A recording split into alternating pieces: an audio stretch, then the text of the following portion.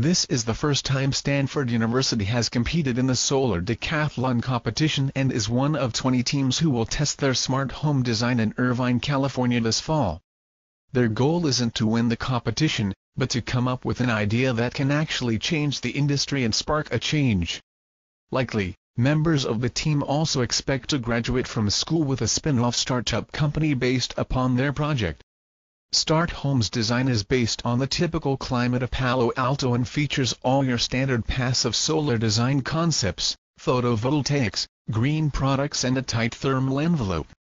But the look of it isn't what is important, it's how it functions and how their strategy can be applied to the real world. The team doesn't want to dictate what homes look like or how they are lived in, but they do want to control how they perform. Start.Home is unique from other entries in that the architecture is not the spotlight of the home. The design is centered around the prefabricated utility core that contains all the necessary systems any home would need. Think of it as the brain, heart and muscle of a net-zero home.